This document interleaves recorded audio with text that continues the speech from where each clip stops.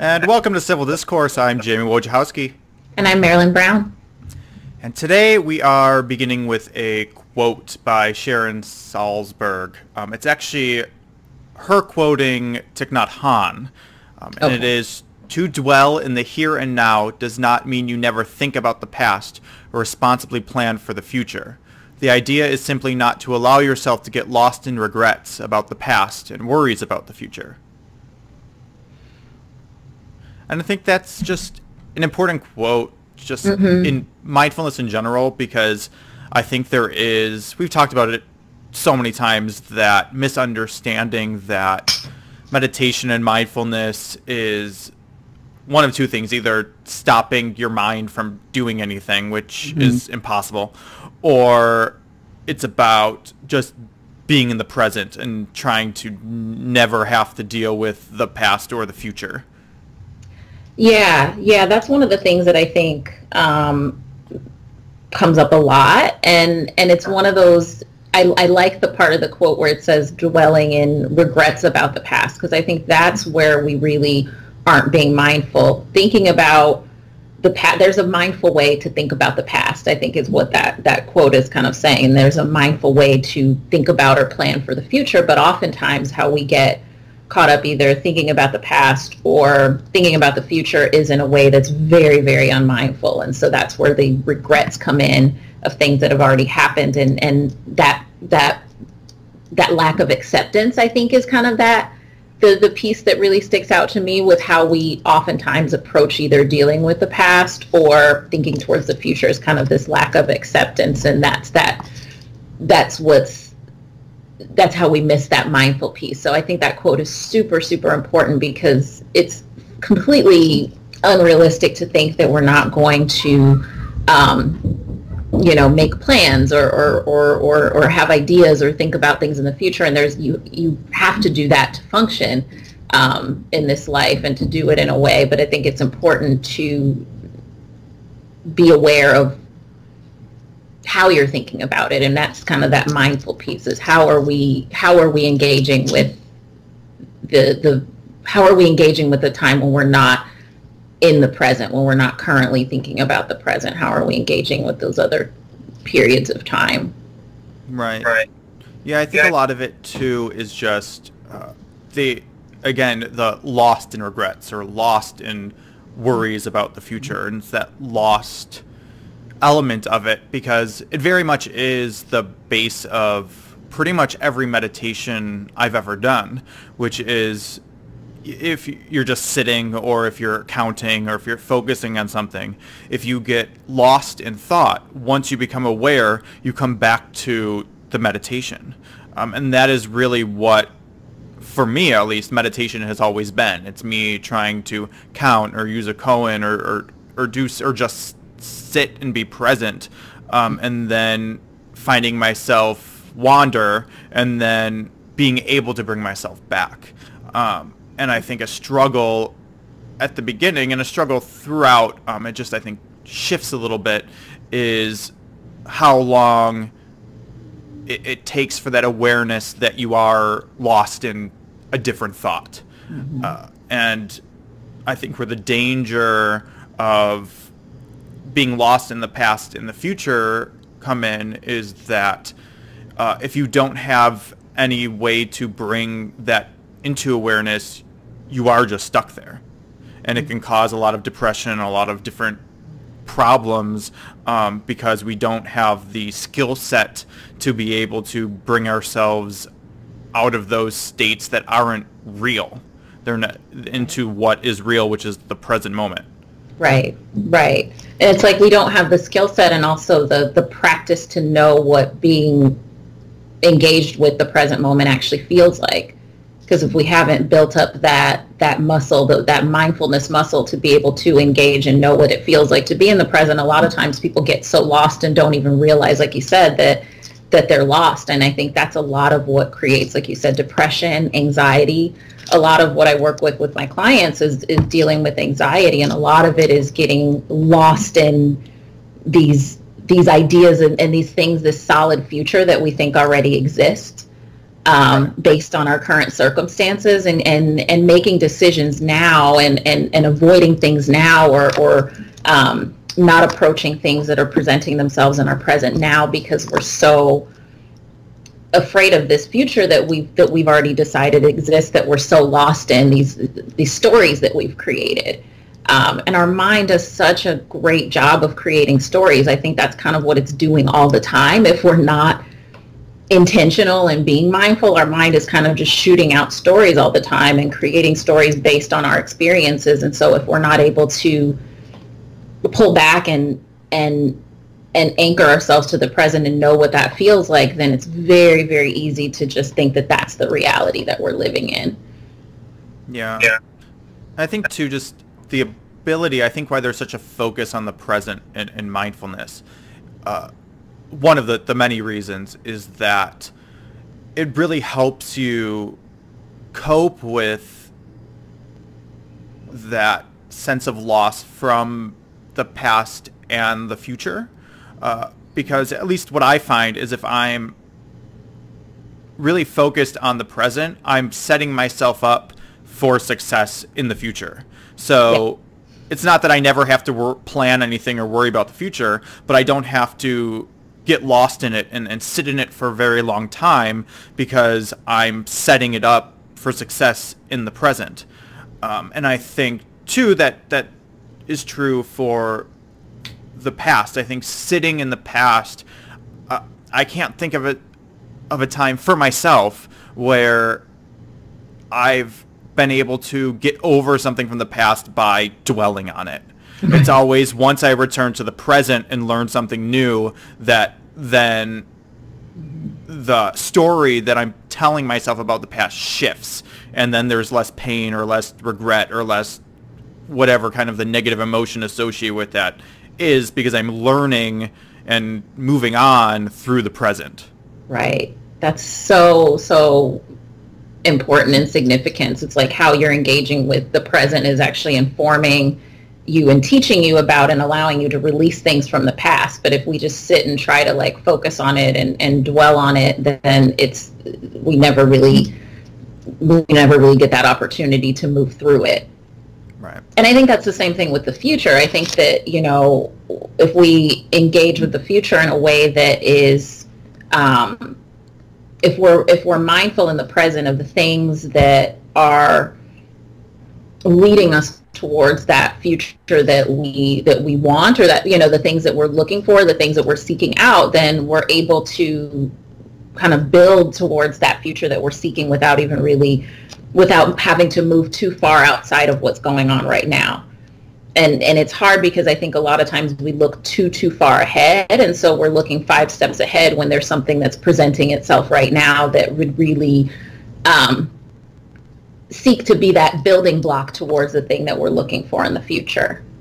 Mm-hmm. Does that make sense? Yeah.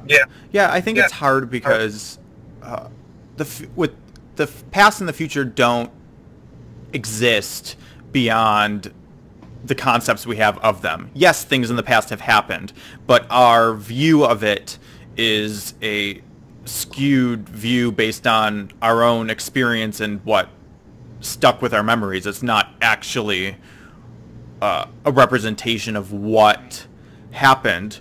And I think the problem is that is not true for the present. The present is what is real, whether you're aware and intentional through it or not. So we're going through the present every moment, physically. And if we're mentally not there, then it kind of is a double whammy, if you will, because if you're in the present and you're mindful, it helps you kind of navigate the past and the future. But if you're lost in the past or the future, you're also then lost in the present. So it's almost heightens it in a way. It's like a double whammy. Yeah. So I have a question for you, because I think this is a challenge for a lot of us, which I think is why there's so much depression and anxiety and just kind of these states that we struggle with, is how do you, or what's been helpful for you to, I guess, mindfully engage with, or like mindfully plan ahead without getting too, you know, too either caught up or anxious about the future? Like, how do you, you know, because I feel like the way, like, you're somebody that you have a lot of things going on in your life, and you seem like you have to kind of juggle a lot of different things. And so I can imagine that there's some planning involved and, you know, I don't know, goal setting or something. Like, how do you do that and not get too far ahead of yourself and still stay mindful? Right. I think for me, I think the first part of this is just self-reflecting and realizing where you naturally where your mind naturally tends to go. Because when I started meditating, I realized my mind almost always, when it gets lost, is lost in the future. I almost never really reminisce or get lost in the past. Well, it's just not how I'm wired. I'm a present and future thinking person. So once I think you are aware of that, it becomes a little easier to navigate, because you start to realize what to look for. Right. And I think too, there was a big shift when I stopped trying to control the future. Right. I think a lot of people set, I have this goal, and then it's a hard, rigid goal that they're just trying to accomplish, and there's no flexibility to it in the moment. So they're just thinking about that goal and missing all these potential opportunities that, one, could lead them to a different goal, or two, could lead them to the goal through a different route they haven't thought of before. Right. So what I try to do is plan my life based on what I have to do, my career. Like, if I have to go to work, I have to go to work. I have to put it in my calendar the day I have to go to work. But with goals, I set the goal as something that exists in the back of my mind, not something I'm driving towards. And that way I can stay present in the moment and adapt if things change. And I'm also okay with saying, okay, this is my goal, but now this has happened in the present, so now this goal needs to shift a little bit. And it's kind of ever-changing. So my perspective on a goal isn't a final destination. It's this evolving structure, which is based on the present and based on kind of what's informing you in that moment. Yeah, which has kind of... I can see that being a struggle with a lot of people, because then you never actually achieve the goal, because it's always shifting. You may set it out, I'm going to do this on this day, and by that time you get there, you actually did the original goal, but by the time you got there, the goal has now shifted. So it's like you're always, but it's the idea that the goal is the journey and not the destination. Yeah. If that makes sense. No, that makes a lot of sense. That makes a lot of sense. And I think that that's something that, I think that you're right, that it's a different level of challenging for different people. But I think that a lot of that comes with, like you said, that first step of self-awareness that you gained through your meditation and through, you know. Yeah. I think another important thing that works for me is I try to set goals I have the power to achieve in a present moment. So, for an example, as an actor, right? I don't set goals like, I want to book this many things this year, because that goal has so much not to do with me. Me being cast is the power of casting directors. Right. So I'll try to set things like, you know, I'm going to produce one project this year, or I'm going to make sure I have footage that displays me in a certain way so the industry sees me a certain way. Things I have control over, because then I can start taking actions in the present moment to achieve those things. Where if I say, I want to book a series regular this year, it's like, okay, well, there's the goal, but there's really nothing underneath it to support it. And if you do find things underneath it to support it, it ends up being those day-to-day things that you have control over. So I just find it easier to then focus on those things as opposed to that goal you can't achieve by yourself, because that's just, those thoughts are just going to stop you from being able to execute the things in the present. Right, right. And it's a lot more empowering space to work from, of being able to focus on the things that you can actually do and you actually have control over. And like you said, I think those are the things that lead to those other goals and kind of putting yourself out there in that way. But that's, again, that's the part that you can focus on, and you're not subject to disappointment around things that you can't, that you have no control over. Right. Yeah, and it helps too with, I think, staying positive, because if you set a goal that you don't have control over, it's this distant thing, and a lot of times you miss the little successes you're having on the way there. Where if you set things that you're completely in control of, you can have more goals, one, and you see the successes as you go. Because they're actual tangible things that you have the power to do.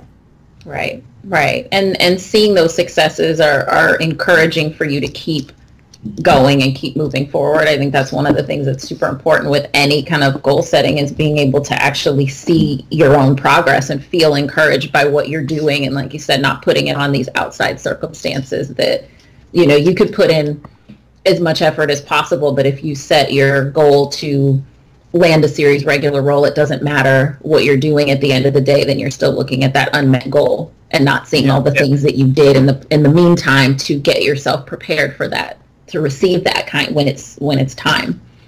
Yeah, and it's all, the other thing with it is you have to be honest with yourself and adaptable. What works for me isn't going to work for everybody. I know people who primarily live in the past and the present, so they really do have to set a very strong, solid goal so that they are kind of incentivized to even think and plan for the future, because they don't. So it's kind of about, I think, playing with things and seeing what makes you feel mindful,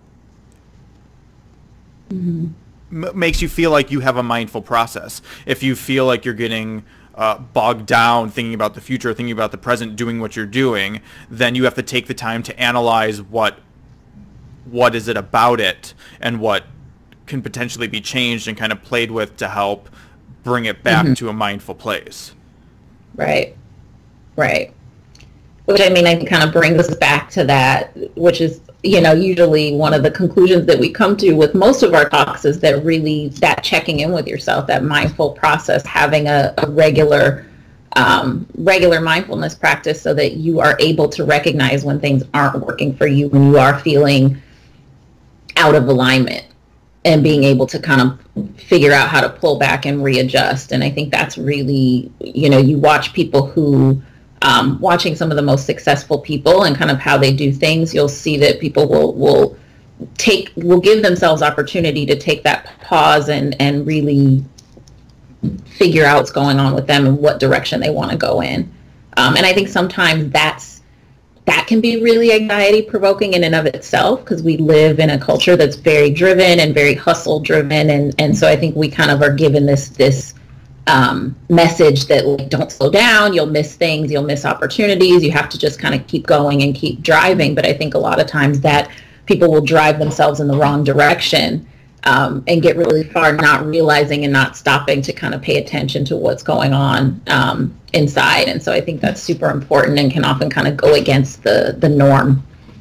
Yeah, I think what's been helpful, what was helpful for me when I first started meditating, was finding ways to use what you're learning while you're sitting in your real life, right? It's kind of bringing what happens on the cushion into your life is probably the hardest point, because it's easy to sit there, and when I say easy, it's not easy, but it's easier to sit there and be mindful and then get up and have no idea how to implement that into your life. And I think a lot of people make this mistake, and I made this mistake where I would, these important things, I would like goal setting, right? Which is important to a lot of people. I was like, I'm going to do this mindfully, right? And then it would be really frustrating because I would fail, and for my career and for things, it's an important thing for life, right? And once I started saying, you know, I'm going to try to incorporate mindfulness into, today I'm just going to try to eat mindfully. I'm going to try to cook mindfully. I'm going to try to clean mindfully. These things that don't really, if I fail at doing it mindfully, it doesn't really affect my life in a huge way. One, I found it was much easier to succeed in doing it. And two, then that was allowing mindfulness to kind of seep into the more challenging aspects. So I found I was just naturally starting to approach goal setting and thinking about the future, or reminiscing about the past in a more mindful way naturally, because I knew what that felt like beyond just sitting and meditating. Right. Yeah. Yeah, I think that that's kind of one of the more, I won't say it's an overlooked mindfulness tool, but I think that like using mindfulness in kind of everyday activities is really one of the most effective ways to kind of, again, build up that mindfulness muscle and kind of know what that feels like and be able to resonate with that feeling, because there's so many things that we do unmindfully all the time. And so when you bring mindfulness into it, you can really kind of feel that shift. And I like what you said, that it doesn't really matter whether you do it mindfully or not. So it takes it takes any kind of worry or shame or anxiety about what the actual outcome of it is. But it allows you to connect with that feeling. And I think you're right that what ends up happening is that you find yourself able to be more mindful in challenging situations or in things that are a little bit more of consequence without even really realizing it, because you've been able to build up that you know, I don't know, I can't think of a better word for it, but that, you know, that feeling and that connection to it outside of those things. And I think that's one of the things that for me has been one of my favorite mindfulness tools. I like meditation. I like sitting on a cushion, and I've experienced a lot of things through that practice, but I find that my awareness of just kind of how I navigate the world and how I connect with the world around me has really, really grown and has really deepened through practicing mindfulness in just kind of day-to-day things like washing the dishes. Mm-hmm. Yeah. It's interesting, and this is a little off topic, but at least in the Zen tradition I trained in, and currently still do, there's such a emphasis on ritual, and that was kind of when I started practicing, that was kind of the weirdest thing for me, because as kind of that rebellious American millennial, the idea of ritual just rubs me the wrong way, and it was a struggle for it was like a cognitive dissonance for a while, because my being wanted to reject it because it was like this ritualistic thing, but I was seeing so much benefit from it. Mm-hmm.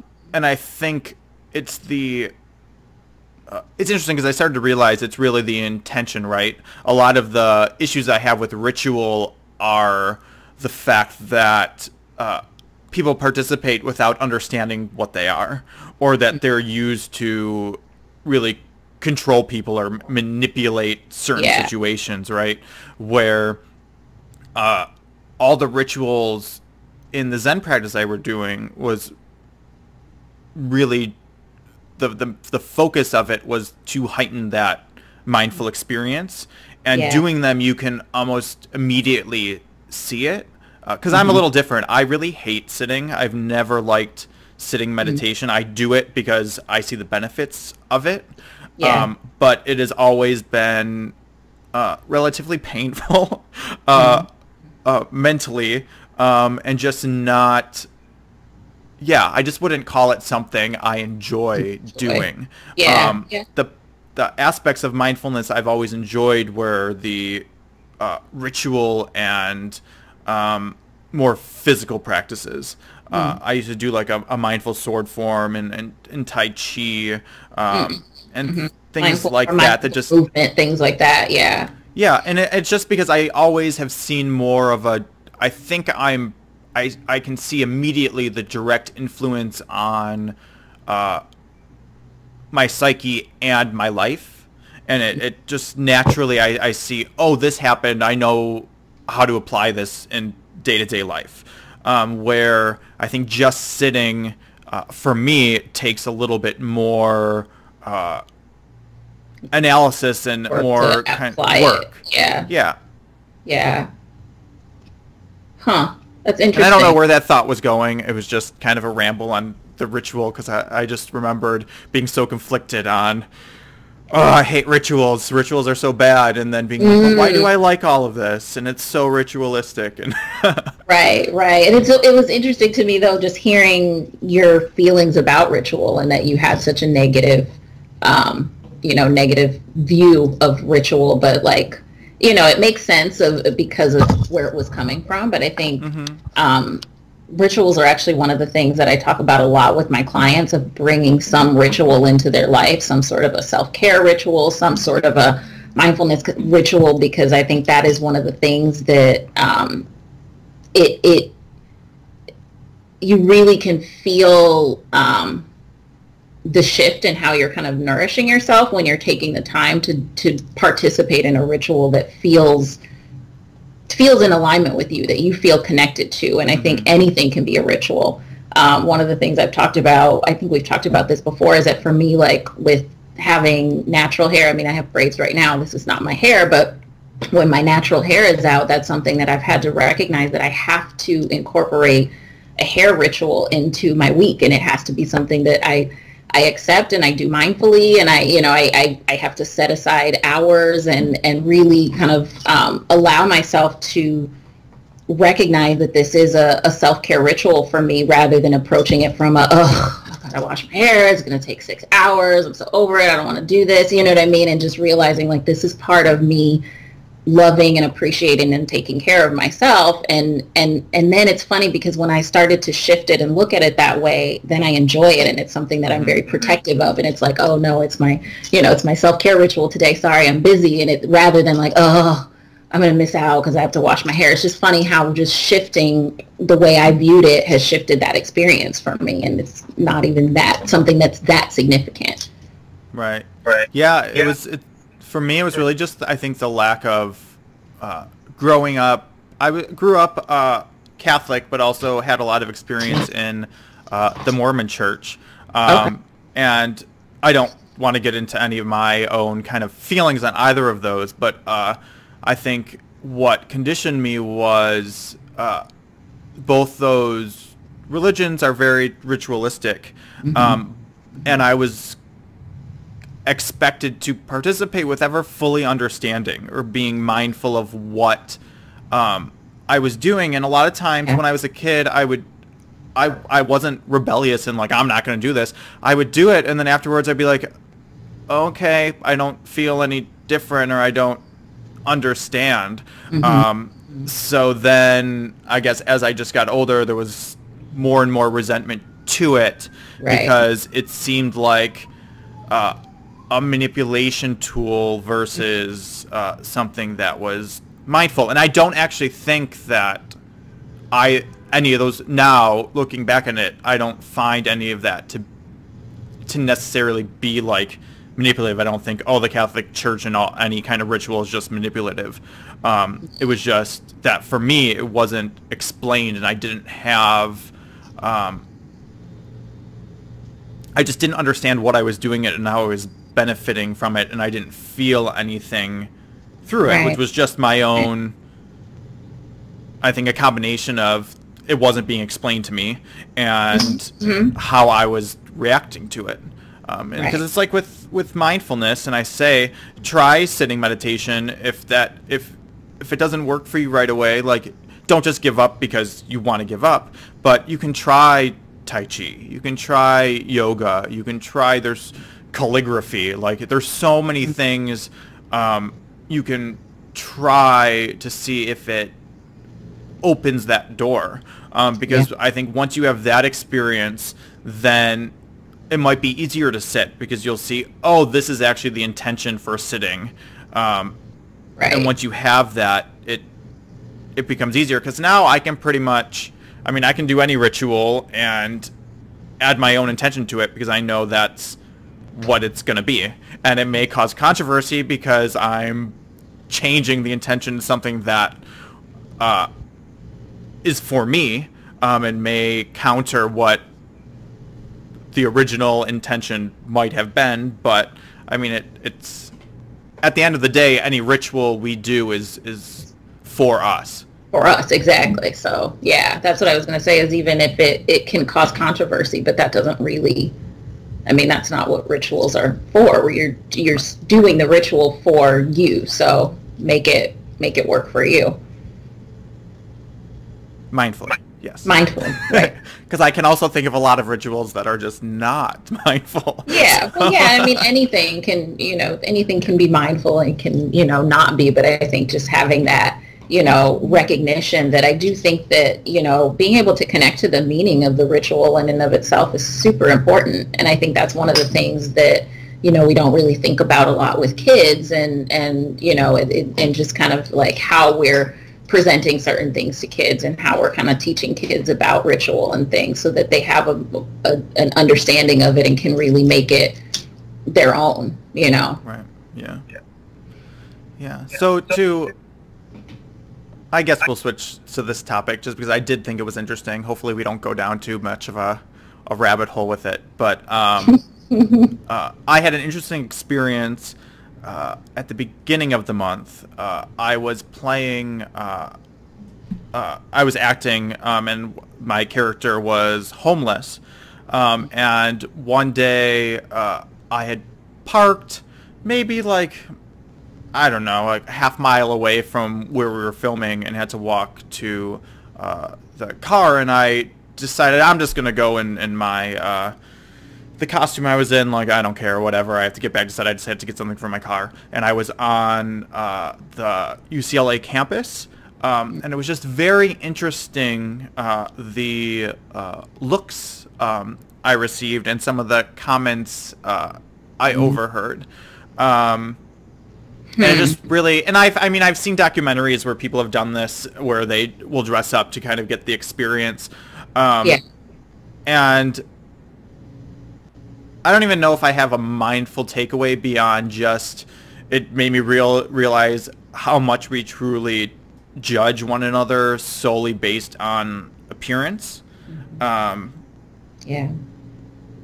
it was just, I mean, it didn't bother me or anything. I just found it very kind of interesting, specifically being a very kind of clean-cut young white man in America,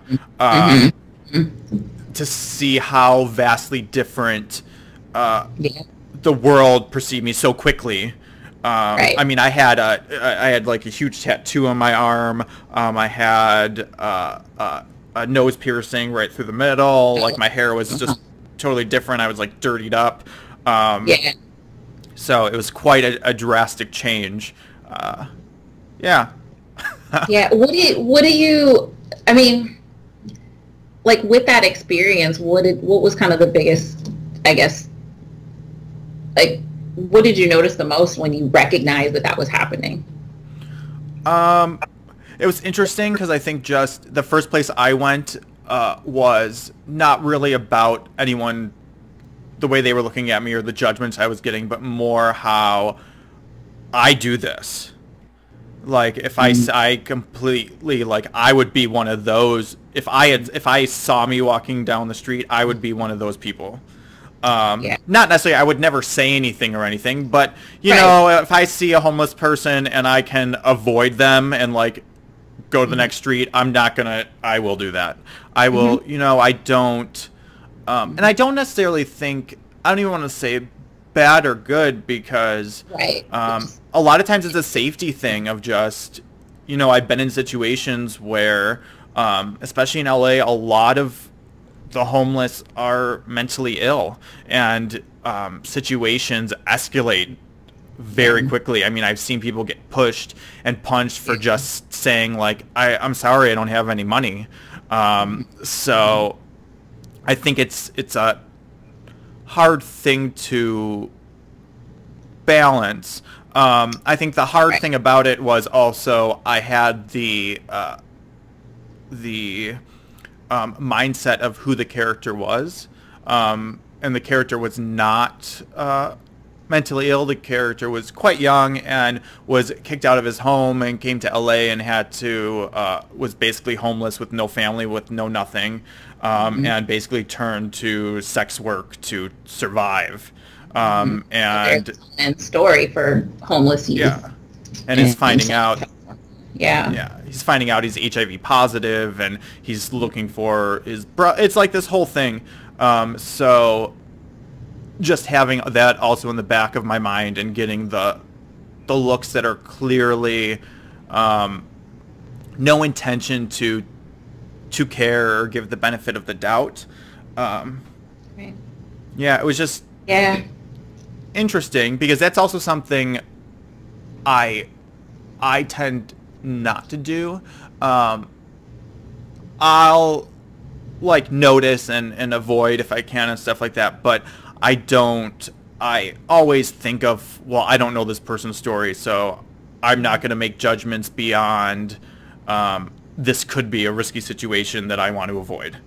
But I think a lot of people don't do that. They just there's just a huge view in our society that homeless people are less than and often deserving or lazy, and that's why they're in the situation they're in. And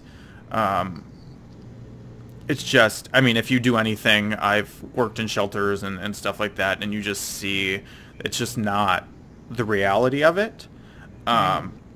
So yeah, so it was kind of like getting that awareness from a different perspective, because like you said, you're aware of that everybody has different individual stories as to how they ended up in that situation, but for you to feel that yourself, and be in this character's, to be in character, and to be feeling that like judgment and kind of rejection from from the people that you're encountering. I think that is something that like we don't we can have an awareness of it, but it's different to know what that feels like, and to think about what that feels like, and to actually bring that into your awareness on a regular basis. I think that you're right a lot of the times, and I've worked off and on with homeless populations my whole career, and so it's something that I've never really it's an area that I've worked in, but like you said, there is a safety issue, and so oftentimes we're just kind of engaging quickly in the like, okay, let me just like, not be rude to this person, but also like make sure that I'm okay, and I don't think we stop to think like anything else about what their experience might be like in that moment. Yeah. And go ahead. I think the other part that was interesting, and I don't know what anyone who was around me was actually thinking, but there are quite a few homeless people around UCLA, and most of the time I feel like they're walking around and no one really pays them any notice. I think potentially what caused so many people to be visibly like looking at me and kind of curious, I think, was because, one, you don't see many young homeless people in that area, and two, I came out of a campus building. So I think, and that's when I got most of the looks, is when I came out of a classroom. So I think there was probably a lot of people trying to figure out, is this a student? Like, what's going on? That makes sense. But the fact that occurs based on just how people look. And I mean, we in America, you get it from homeless, you get it based on race, you get it based on age, you get it based on sexuality, on sex, on like everything that potentially you can see physically or assume physically about someone. You're going to get judged for at some point because it's just very much how our culture functions at the moment. Yeah.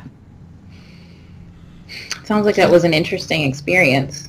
Yeah. Because it doesn't sound like you said, like, it's not like one of those where it was an intentional experiment where you were like, okay, I'm going to, like, dress up and walk around campus and, like, see what happens. This was like, I've got to be on set, and so I'm just dressed and I'm just going to go, right? It wasn't something that you planned. So I feel like that's even more interesting because it wasn't like you weren't looking for any kind of reaction. You were just, Right. Yeah. And that's basically it. I just was surprised by it. And then my mind started kind of wandering through it. And I wonder, too, if it was because it was a new experience. I wonder how much people realize themselves being judged based on physical appearance in a day-to-day situation, unless it's, someone's actually saying something or stopping or something out of the ordinary. Clearly, like, that's happened. You're like, why are you staring at me? Right. But yeah, it was interesting. And it was also, interesting being in a safe environment. I was at UCLA. It was a very short trek to my car and back. I knew, like, I got a lot of looks coming out and a lot of looks getting into my car. So yeah. Yeah. I feel like I want to have some, like, really insightful experience from it, but it was really just more, I think, of an interesting thing. And then later in that day, it was interesting too, because I was coming back from some stunt training I was doing and stopped at the gas station, and a homeless man approached me with his dog and told me his whole life story. But because that happened, I'm normally pretty good. Most of the time I don't carry cash, so there's not much money I can give them. But if I'm not in a hurry and stuff and they're, like, chatty, I'll chat and be nice and that. But that was probably a good 20-minute conversation that really only happened because I had that experience before and was kind of... And I gauged I gauged. I was in a gas station, like, there were people around, and he was carrying a dog, so I'm a very, very tiny, cute dog that I was like, well, you can't really threaten me while you're holding a dog unless you're going to put the dog down. So yeah. And I don't know. It was an interesting story that he told me about his life. You never know if it's true or not, but it was just, the experience definitely made me more open and conscious to try not to do that. Right. Yeah. Yeah. Huh. Yeah. I feel like I want to end with something positive, but do we have homework? Maybe homework can be positive. Let's see. Gosh, I don't know what we should do as homework. I guess I want people to just check in about their mindfulness practice. Have they been practicing mindfulness? And if they are practicing, are they doing sitting meditation? Are they doing mindful, like some kind of mindful movement or some kind of other type of mindful activity? I'm just really curious about, like, what you guys are doing right now to kind of keep up that mindfulness skill. So yeah, I'm also really interested in what people do, what rituals or practices they do to help stay mindful while they're navigating the future and setting goals, and how they just set, if you set goals or if you set intentions, patterns, or daily activities or whatever you do, how you maintain mindfulness through it. Awesome. Okay, we will see you next time. right, see you guys next time.